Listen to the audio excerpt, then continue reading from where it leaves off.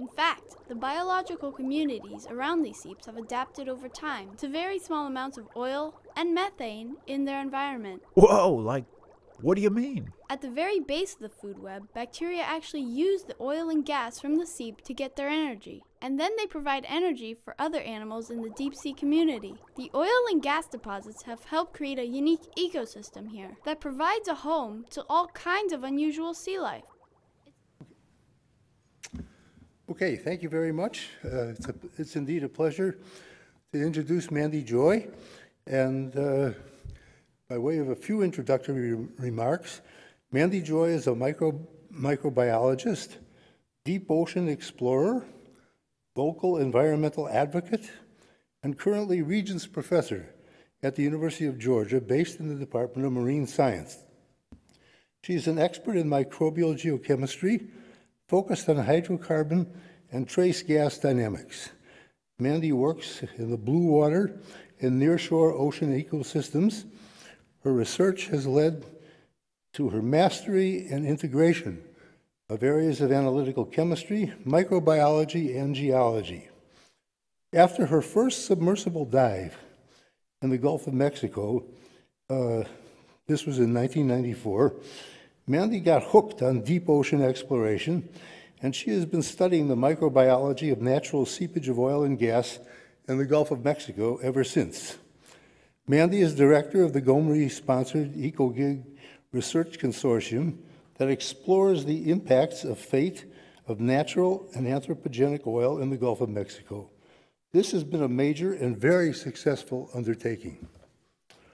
Despite having grown up on a farm, Mandy fell in love at a young age with the ocean and many of its inhabitants, ranging from planktonic critters to dolphins.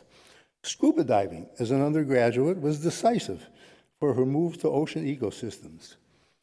Mandy's honorific awards are many, including fellowship in the American Geophysical Union, the American Academy of Microbiology, the Association for the Science of Limnology and Oceanography, and the AAAS. She tends to feel that luck played a large role in her being able to take advantage of key opportunities as they come along. But as an eminent mathematical colleague of mine was often heard to say, luck comes to the prepared mind. This is definitely Mandy. Thank you so much, Bert, for that warm introduction. And thanks for inviting me to talk to you today on behalf of the microbial sciences community that's been supported by GoMRI for the past 10 years. I hope I do everyone justice, and I apologize in advance for not being able to fit all the slides in. Even I can't present 70 slides in 25 minutes. But I'm going to try to present 30, so work with me on that. So I want to talk to you today about some of the major lessons that we've learned in terms of microbial dynamics in the past decade of GoMRI science. And I'm going to focus on a few big picture messages. Then I'm going to talk about some of the surprises. I'm going to spend some time discussing a point that John Farrington raised earlier about baselines and understanding sort of what I call system state. And then I'm going to talk a little bit about moving forward and why microbiology is really the wave of the future in terms of solving a variety of global problems.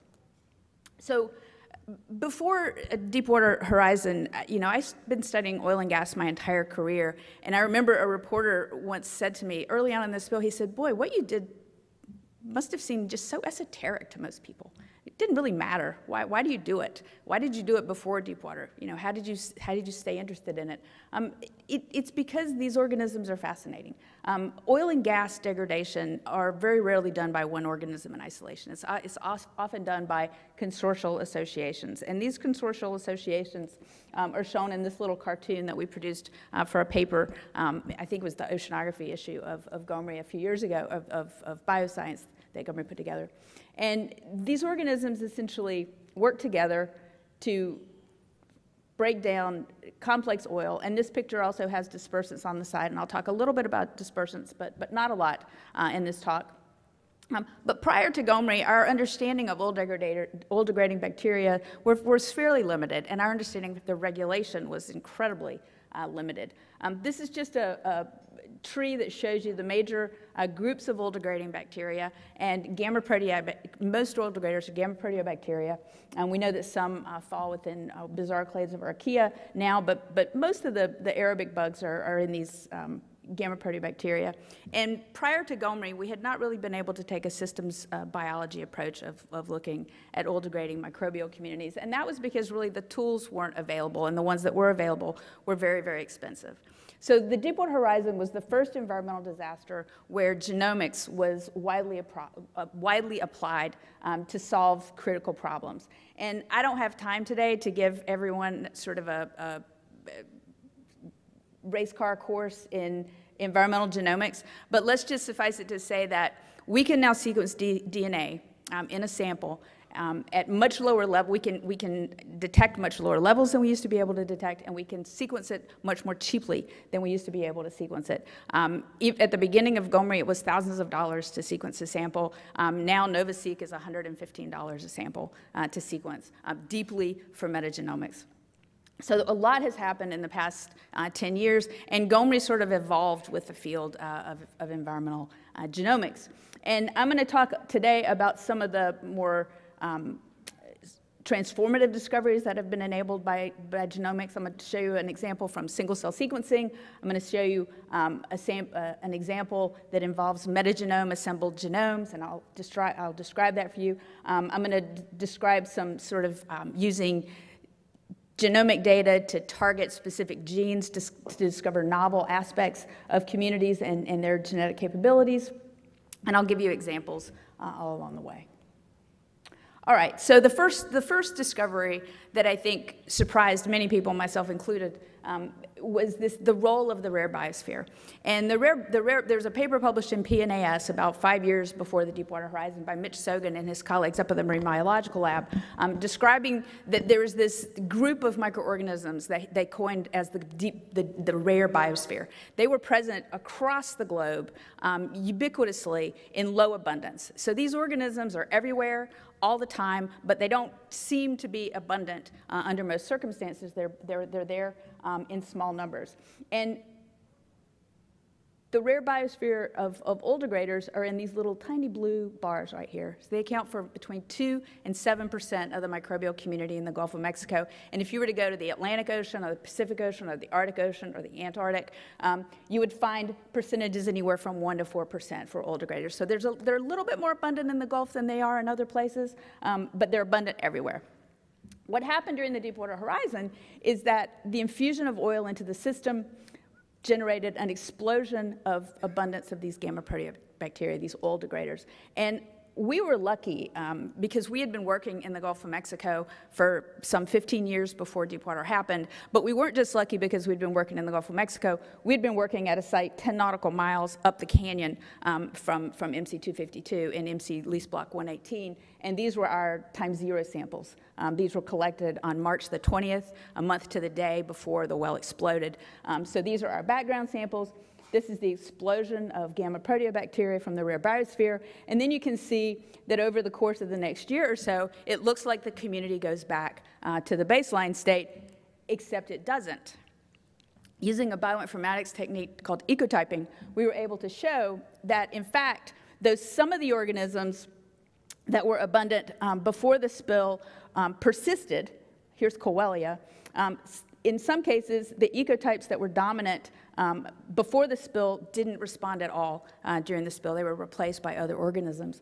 Now, this is interesting because you can think of this as a community of, say, 40 people of different races and genders, and they go to a party, and the ones who really like to drink beer stay a long time, and the other ones, they go away. So the yellow guys, they really like to drink beer, and they stay at the party forever. These guys don't. They're teetotalers, and they sort of disappear and get diluted out. So the fact that these communities responded so differently, each species shows a different type of response, was very surprising to us. And this is data between 2010 and 2012. So there was a 2-year perturbation in these microbial communities, and we've since sequenced a bunch more samples. Those data are being prepared for publication. And in fact, in some cases, some of the species never go back to this quote-unquote baseline state. They stay perturbed. In cases for Coelia, which is sort of my superhero favorite organism, and not just because it's named after Rita, this organism is fascinating because there are 25 ecotypes of Coelia. 2 of them dominate in the Gulf of Mexico.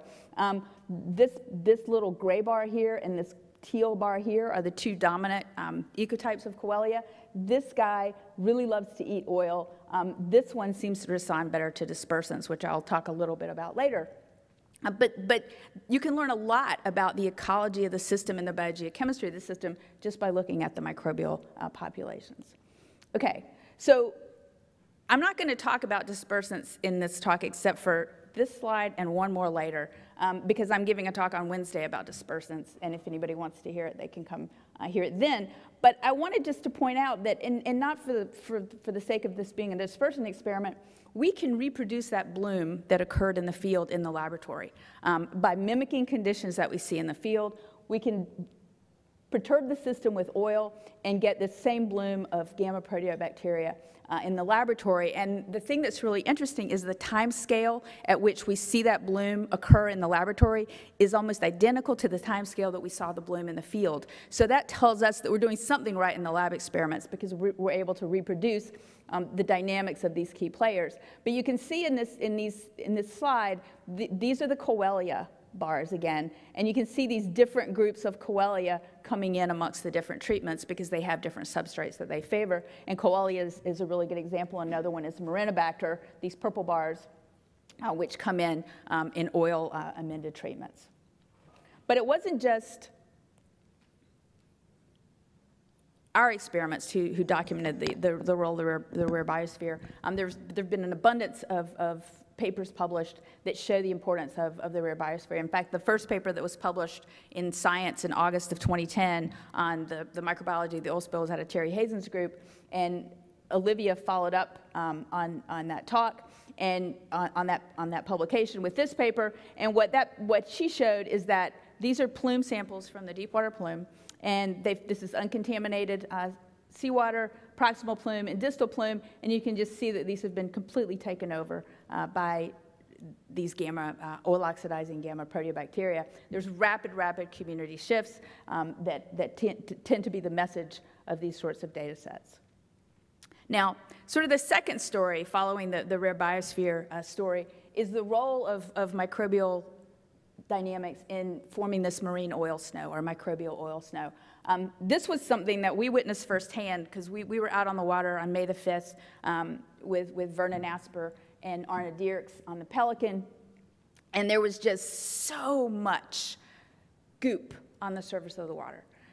Not just oil, as a microbiologist, goop is a good thing. It's just microbial biomass on the surface, chewing down on this oil. When we went back out on the Walton Smith at the end of May, it was all gone. It had just fallen out of the water, and we couldn't understand how exactly that happened. So we went into the laboratory, and we took some surface oil, we put it into 1 liter seawater, sterile seawater, and over the course of just 21 days, we got these amazing slime stringers with emulsified oil. The little black droplets in here are emulsified oil inside these biosurfactant stringers. And these organisms produce biosurfactants that emulsify the oil and facilitate biodegradation of the oil.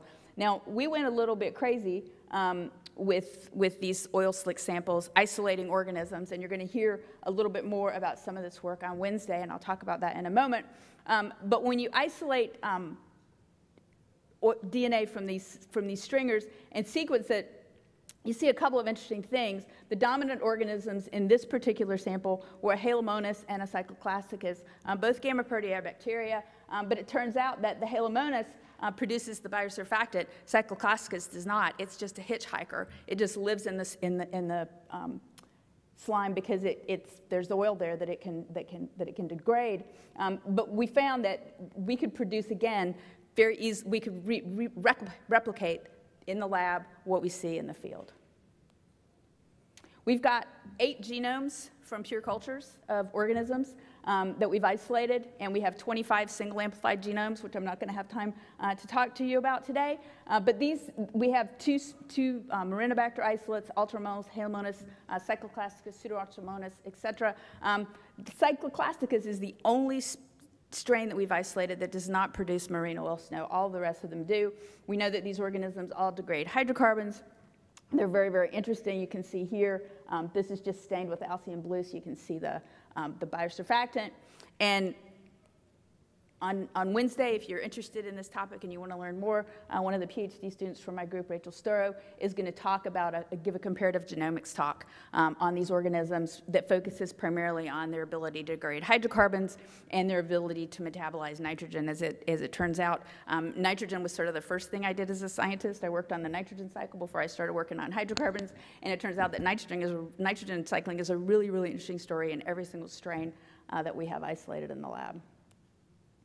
Okay, Olivia Mason was a postdoc at JGI or at Lawrence Livermore, working at JGI, when the oil spill happened, and she did some really fascinating work on metatranscriptomics and metagenomics, and I'm just going to talk about one example of that, and that's her single-cell genomics work for Coelia.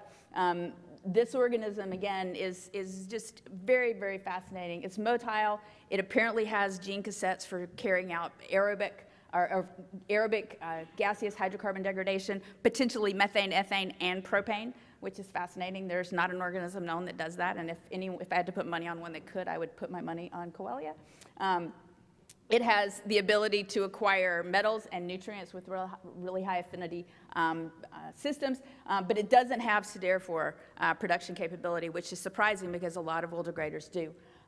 It has genes for anaerobic nitrate respiration. Again, not surprising, just about every oil degrader strain that we have has the ability to respire nitrate when oxygen is limiting. And it also has lots of genes associated with biosurfactant production. And what this information does for us is it tells us how we can potentially better tweak the native microbial populations, make them happier, and help facilitate their ability to degrade oil during oil spills. And I'll talk a little bit more about that later. Another fantastic example of GoMRI-enabled science is the work that's been done by Karthikeyan et al., which she's going to speak as a plenary speaker in our session on genomics on Wednesday. She's a PhD student at Georgia Tech with Kostas Konstantidinos, and she has done some phenomenal work with beach sand samples in collaboration with Joel Koska and Marcus Udall. And what she did was she pulled out of all of this metagenomic data, she reassembled a metagenome-assembled genome. And what we call this now genome-enabled isolation. And using the genomic data, they were able to actually isolate this organism and characterize it. And they've given it the name Macondomonas diazotrophica. It's a gamma-proteobacteria, not surprising. It's a new genus and species. Its closest relative is 91.8% similar, which is pretty amazing. It's pretty different. It can fix nitrogen. It grows on hexadecane as its sole carbon source. And in oiled Pensacola sand beaches, it was sometimes up to 30% of the microbial population. But they found, as is shown here, it's globally distributed. So this is an incredibly important organism in terms of oil degradation globally, but it was not known to exist prior to the Deepwater Horizon. Okay, so I want to switch gears a little bit in terms of now we're going to talk about microbial activity and chasing novel microbial populations. And there's a second message that I want to share with you, and that is that when you think about microbiology, one of the first things that you think of is that it's just fast. Microbes are fast. They reproduce quickly. They move around. They're interesting organisms. They're fast. So it was very surprising to me to sort of come to grips mentally and intellectually with this idea that some of these signatures that we saw microbially persisted for long periods of time. And for me, persisting for a long period of time for a microorganism might be a month or two, not 2 or 3 or 4 years. That's a long time in an ocean system where the water is moving.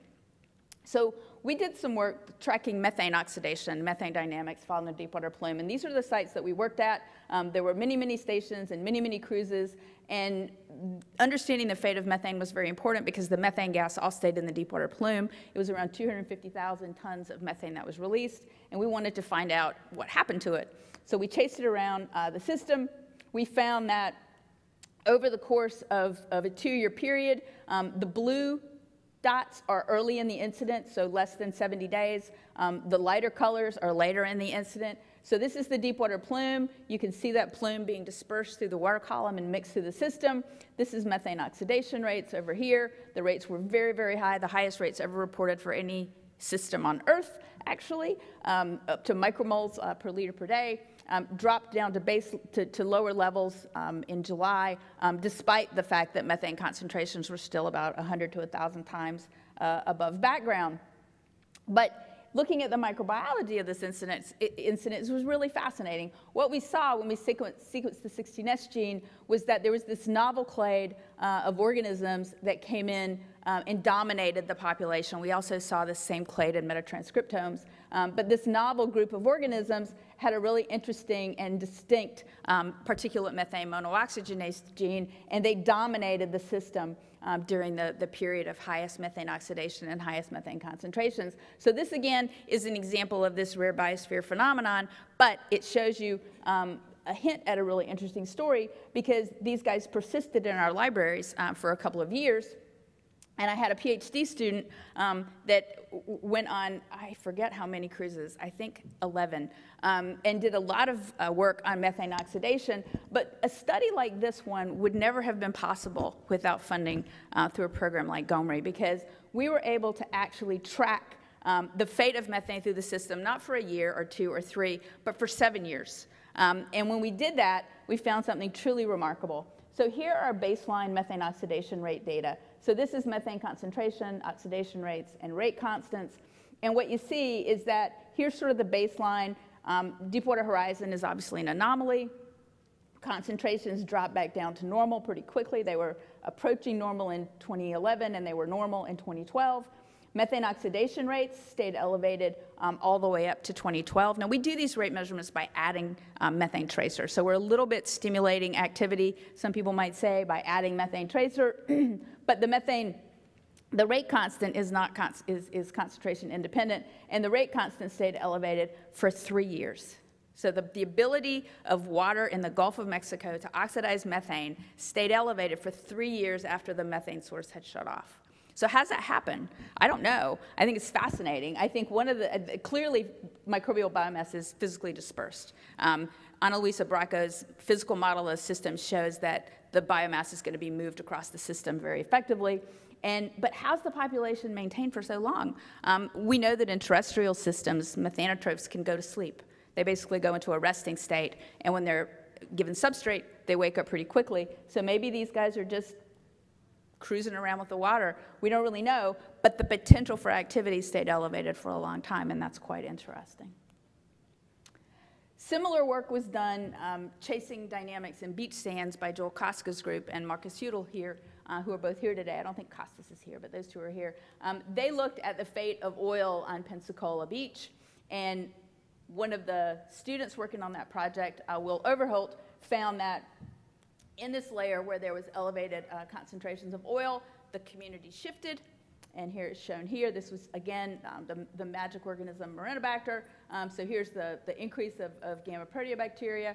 And what you can see is over the course of time, you see this big shift in community, and then the community rebounds and relaxes back to a more baseline state. So in the beach sands, there was a fairly rapid recovery. In the open water, not so much. Now, we also wanted to look at I've told you a little bit about this marine oil snow. This is a picture from early May in 2010, and these are those streamers, that biological goop that I was mentioning before. Well, we know that between May and September of 2010, much of this material ended up getting deposited to the seafloor around the wellhead in a very large area. This is a paper that Jeff Chanton published in 2014. It's about 8,400 square kilometers of sediment was covered by this oily residual layer. So we took samples from 2010 up to 2018 to track the microbiology of these layers. And I'm just going to give you a little snippet of what that looks like, because it's really fascinating. So this is a principal coordinate analysis of beta diversity from metagenomic data from samples collected at the wellhead. And what you can see is these are our background samples from May of 2010. This is from November and December of 2010, May of 2011, August of 2011, and then 2012 through 2017. And what this shows you is essentially a perturbation, a relaxation, a movement to a new steady state, and then a gradual movement back towards this steady state, or this pre-baseline condition. But what's fascinating about this is that not only did the system sort of get completely perturbed and have to reset itself, when it reset itself, it stayed fairly stable for 5 years and is very, very gradually moving back towards this point over here. This is something I'm very excited about. Jason Westrich is giving a poster talking about this on Tuesday.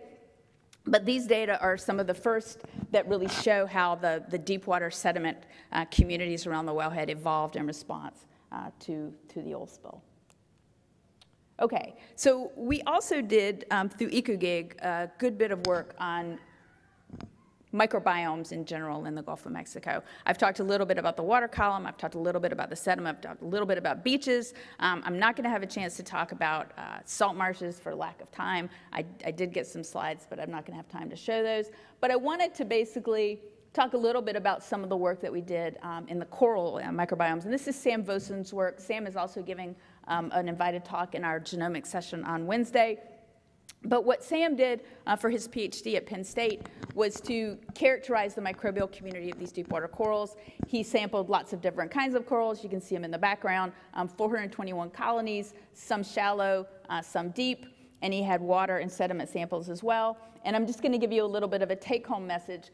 Some coral species were dominated by a single microbe. Some had complex and dynamic communities. But this Leopathes had a single microbe, Caligorgia had a single microbe, and the Paramaricia, which is one of the more interesting ones, has actually a single microbial associate that dominates the microbiome. It's a SUPO5 organism. These are sulfur oxidizing organisms.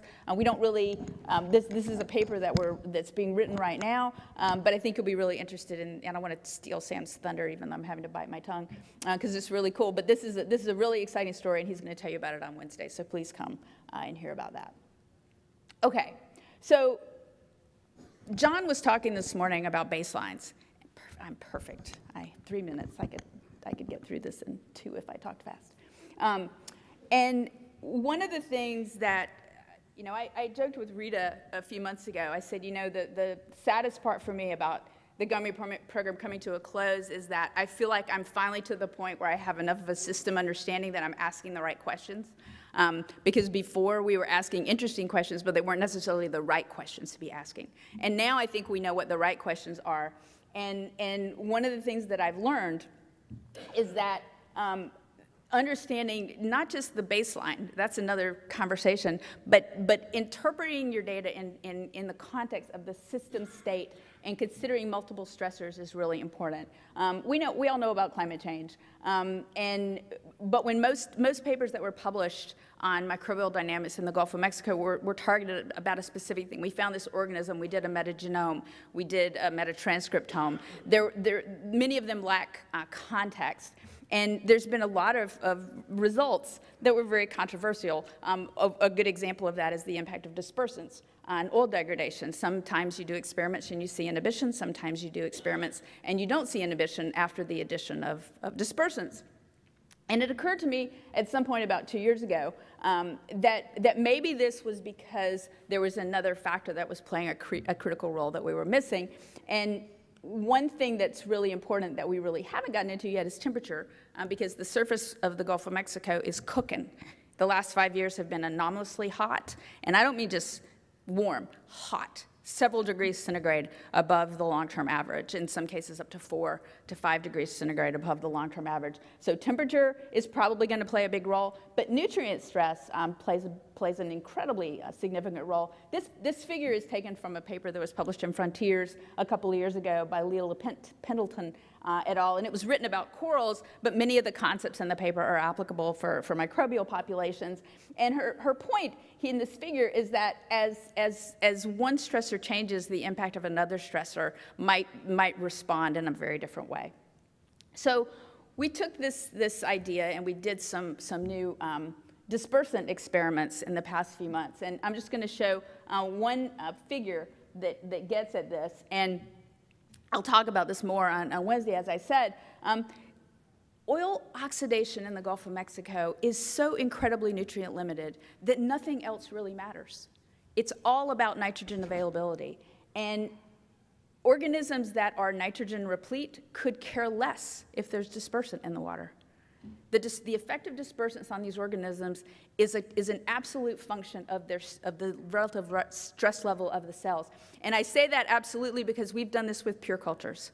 We can grow pure cultures up under nutrient replete conditions and expose them to oil and dispersant, and they oxidize oil very, very effectively. If we grow them up under nutrient limited conditions, they're negatively impacted by dispersants. And here in this figure, this is oil plus dispersants. You can see the blue line here, much lower activity, but this is just oil plus nutrients.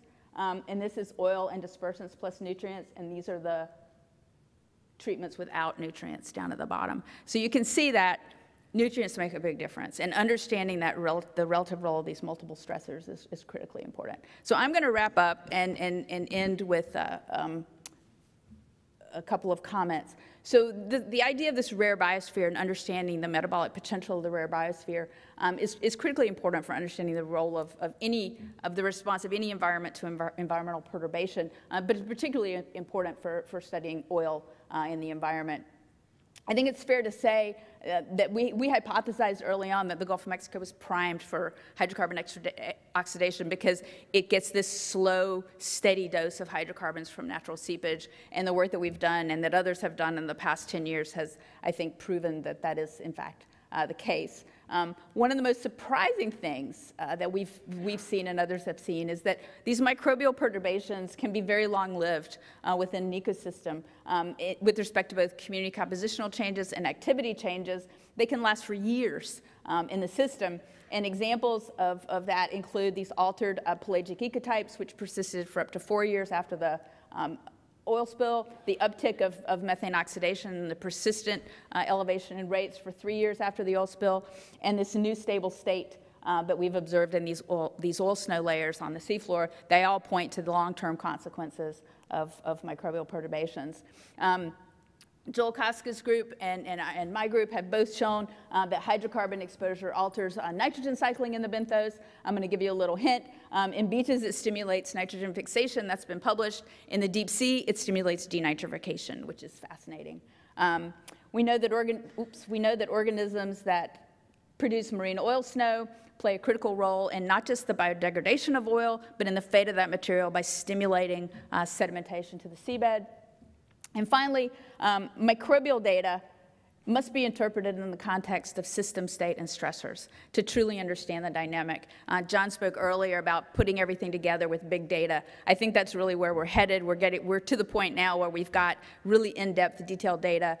We can basically, our metagenomic data is like Ryan's FDIC-RMS spectra for his hydrocarbons. It's deep, it's complicated, it's really, really amazing to dig into it, but interpreting those kinds of data sets hand in hand is the way of the future. And finally, I think it's fair to say that omics-enabled microbiology is an underappreciated response tool that should be widely employed and implemented in future response strategies. These organisms give you, you can, because they persist in the environment after the oil is long gone, you can actually see places that were impacted after the signature of the oil has vanished from the system.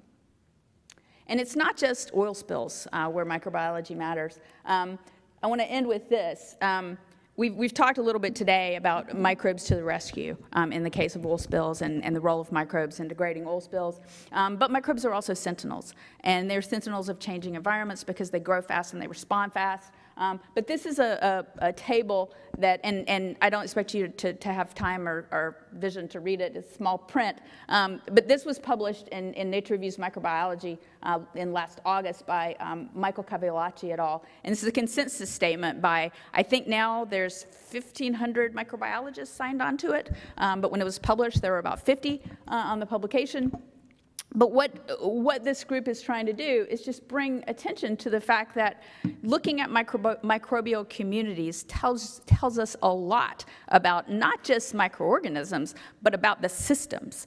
And knowing how microorganisms respond to changing environmental conditions can allow us to use them as sentinels, and we can be microbial detectives and discover perturbations and impacts that might otherwise stay hidden from view. So with that, I will just thank the GoMRI board again for inviting me to speak to you today. Thanks to all of the members of the microbial sciences community in GoMRI who shared data with me. I hope I did a decent job of presenting it, and I'm happy to answer any questions.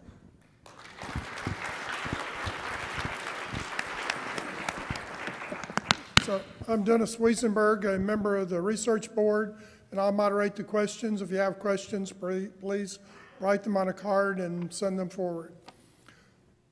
So one question I have is that you talk about the organisms as sentinels, and there's the Taylor oil spill in the Gulf of Mexico, or the oil leak that's coming up. And how would you expect the organisms there to be different, perhaps, or respond?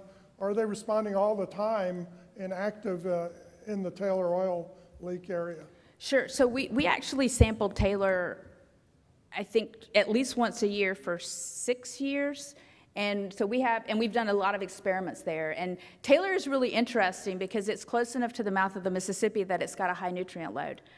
So the oil degradation rates are not nutrient limited. It's very unusual for the Gulf of Mexico. Well, it's usual for near shore, but not offshore. So the oil is degraded pretty rapidly there, but because there's a large population of oil degrading bacteria in the water column, you get a lot of deposition to the seabed. So there's mosphil-like material on the seafloor around the Taylor site. And that, you know, we've done a little bit of sediment work there. You see similar trends in the sediment. We don't have a obviously, we didn't start working there before 2004. But sites like that promote robust responses in the microbial communities. Another question has to do with pressure, and pressure has an effect on microbial degradation. And so if there's a lot of oil on the bottom in the area of the Deepwater Horizon spill, if it occurred in 500 meters instead of 1,500 meters, how would you expect the bacterial response in the sediments to be different?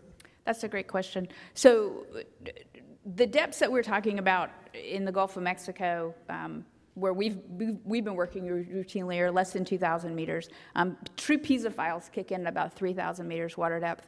But there is an effect, but it's not for the reason that it's not a pressure per se effect, it's a gas solubility effect. So one of the papers that we published last year through EcoGig support had to do with the role of methane concentrations on metabolic rates in sediments. So if you determine rates at pressure alone, you get a pretty consistent, you don't get a methane concentration makes a much bigger difference than pressure alone. So the activity rates at 500 meters water depth versus 1,500 meters water depth, if done at the proper sort of cocktail of conditions representing in situ, aren't going to be that different. So we have a question here that says, what's the ecological impact of the new microbial steady state for oil organisms, I think it's oil organisms in the food web? So we spent a great deal of effort in EcoGig tracking petrocarbon into the food web. And this is digested carbon. So microbes oxidize the oil, they assimilate it, it's not harmful, it moves up the food chain. We could see petrocarbon from the oil spill moving into the food web for 5 years after the incident. That has tapered off now, and it's back to its baseline sort of level. But there are still perturbations in community composition. What we don't know is how the function of those communities has changed, or whether they have changed. One of the other consequences that hasn't really received enough attention, I think, is that when the MOSFA event occurred, it wasn't just oil that was moving to the benthos. A lot of particulate debris got moved to the benthos as well. And Jason's going to show this on his poster. The area around Macondo was pretty low nutrient, pretty low carbon before the oil spill. After the oil spill, concentrations of dissolved inorganic carbon and nutrients in the sediments increased by about a factor of 150 to 500. So there was a reallocation or redistribution, if you will, of nutrients from the surface water down to the benthos. And that's the kind of consequence that doesn't show up in measurements over the short term. It's going to take 20 years to see an impact like that on the system, if there is one on the system. Okay, I have one final question. What did you mean by omics-enabled microbiology as an underappreciated response tool that should be employed, and employed how? So I can give you so when we use genomics tools, we can fingerprint communities very effectively and very quickly. And you can't really do that with microscopy. You can't go out and take a sample and look at it under the microscope and say, okay, this sample is going to degrade oil, right? With genomics data, we can do that. We can take a sample, we can bring it into the lab, we can sequence it. I actually have a sequencer in my lab that is about this size. And we can sequence 100 gigabases in less than a day, and we can crunch the data and have a fingerprint of the community in the next day. I've run it in my car coming back from a field site. It's really distracting, though, to be tempted to look at the screen, and you have to point it the opposite way. But we're at a point now where we really have the tools to, on the fly, do these measurements. We take the MinION out to sea with us, and we can sequence on the boat. We don't have to wait till we get home. We can do it on the ship. We can get real-time data. If there was an oil spill tomorrow, we could load these MinIONs up, put them on the ship. We can tell you how the population is responding in real time. So that's what I mean by omics enabled. We can do metatranscriptomics on that instrument. We can do metagenomics. We can do methylomics. We can do every kind of microbial analysis imaginable in really short order. And that means that the problem with these techniques has been that the lag time between getting the sample and getting the data, that's gone now. It's less than a week. So we really can be, I think, actively and nimbly involved in response. And we can, I think, empower and enable our response efforts moving forward. Well, please join me in thanking Mandy for this.